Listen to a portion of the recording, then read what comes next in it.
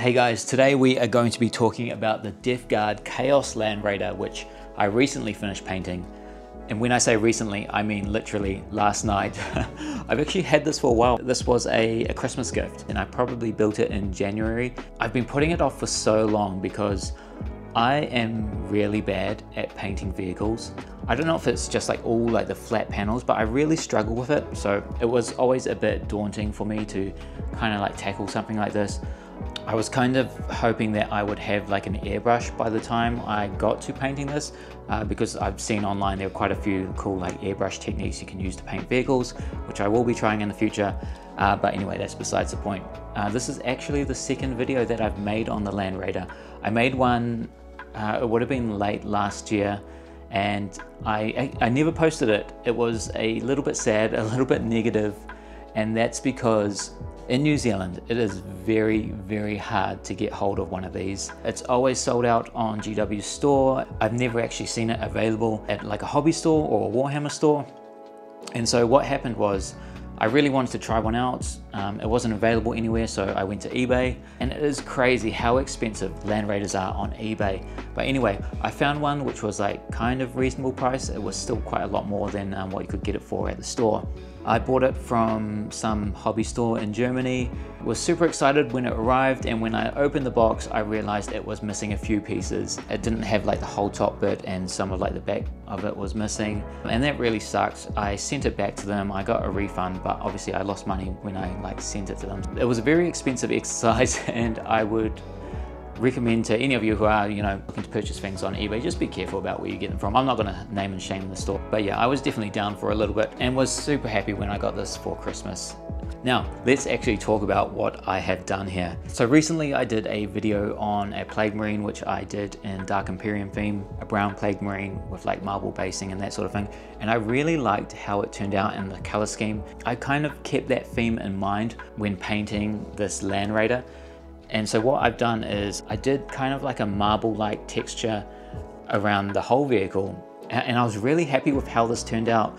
Like I mentioned at the start, like I'm not very good at painting flat surfaces. Creating like a marble-like texture really helped me through the process because, when you're painting marble, you don't have to be, it's not like straight rigid lines. You can be random, you can flow, you can do pretty much whatever you want. And no matter how messy it gets, it still kind of looks alright, if that makes sense.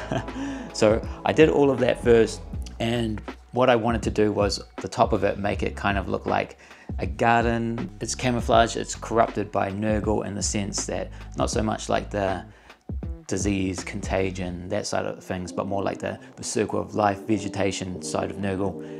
So I've got a few Nurglings on the top here. Let's talk about them real quick. So I've got a Nurgling with, this guy here's from Mortarian's set, and he's, spreading the contagion around. I've got a little yellowy orange one on the back with the rockets here, and then I've got a blue one just playing around on top. In terms of how I kind of made this like vegetation area, I actually purchased I've just got it here next to me. This kind of like preset terrain. It's called Stony Mountain Ground by Ammo, and I just cut a piece of this off and kind of like cut it up to size. It was a bit hard to cut because there was like stones and things on it. Yeah, I chopped it all up, glued it on, and then I used like these like little moss bits to kind of tidy up the edges and hide some details. I also used the moss bits on top of the guns and down below here on the back and on the sides a little bit, just to create more of that like overgrown feeling. In terms of some other details that I did for this, I used green stuff to make like these roots coming out from underneath. So I've got some up the front, on the side, on the back here. I'm not very good at green stuff, but I can make vines. You pretty much just make it like a long line and just paint it up. And then on top of that, I also purchased some ivy and jungle leaves. I've never used these before. I really wanted to try it out. They are very, very hard to use, and I'm just going to open one of these up to show you. But basically it comes on like this little like paper film thing, I guess, and you have to like really be very careful and like pull it all out. So I did break a couple of them. The ivy actually wasn't too bad, but the jungle leaves were so hard because they're all like individual ones. So I only managed to get 4 of them out in total, and then I had to like glue it all on. but I'm really happy with how this has turned out. I think it looks amazing. The Land Raider I've been using since the start of the year, and it probably is one of my favorite units in the army. I don't think it's like the strongest, or maybe not even the most cost effective. It's very expensive. It's like 240 points at the moment. And typically I would load it up with a Lord of Contagion and sometimes a unit of Blight Lords or a unit of Death Shroud. Oh, and just, you know, having a different way to transport your Death Shroud, your 4-inch moving Death Shroud or Terminators into combat, as opposed to having to deep strike them in. I love what the Land Raider brings to the table. Having 4 las cannons as well, so good.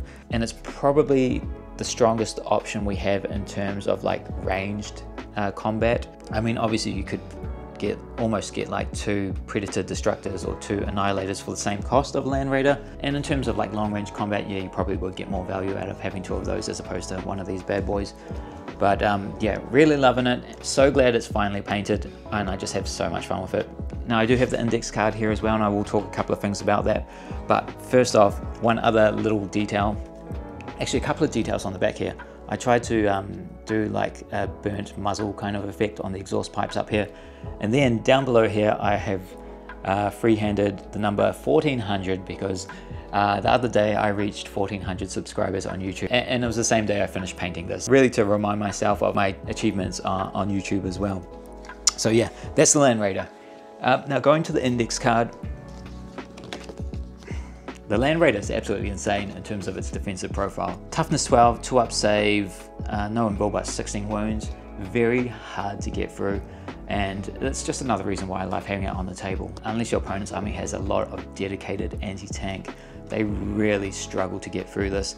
If they don't have much AP, they really struggle to get through this. So yeah, really cool having this on the table. I talked a little bit about the las cannons, and the Land Raider also has so many other guns which do a little bit of like chip damage here and there. I don't think there's anything really stand out that's worth mentioning. In terms of its abilities, it does have assault ramp, so when your Terminators, after it's moved and it's unloaded, they can charge, which is great for Death Guard, right? It's where we want to be. Now, one thing you do have to be mindful of with the Land Raider, this is something that has hurt me probably more than it should have, statistically speaking. Deadly Demise D6. The amount of damage this has done to my own army is absolutely crazy. I think the last game that I used this and it blew up, it was next to Lord of Contagion and 3 Death Shroud. I killed 2 of the Death Shroud, also triggered another explosion because there was another vehicle next to me. I killed the 3rd Death Shroud. Lord of Contagion was on his own. So just be mindful that this, maybe once you've dropped off your Terminators, it might be best to like back off a bit and just make sure there's nothing within that 6 inches, unless it's like your opponent's units. So yeah, that's kind of like a quick overview of my new Land Raider. Like I've said a few times already in this video, I love how it looks, I love how it plays, and I am probably going to keep using it for a very long time. So yeah, if you've made it this far into the video, I just want to say thank you so much for watching. I hope you enjoy the rest of your weekend, and I look forward to seeing you guys again sometime soon. I'll see you around.